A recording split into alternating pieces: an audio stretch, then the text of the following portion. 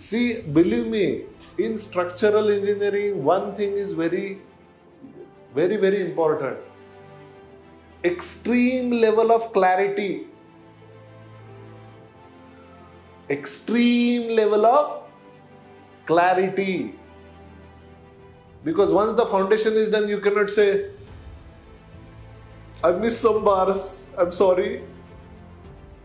You have casted second slab and now you are telling me that the bars are missing. Understood? Extreme level of clarity. To get that clarity, how do you transform yourself is very important. That's why practice, practice and practice. This will not come by watching videos. Videos is motivational. Clear, loud and clear.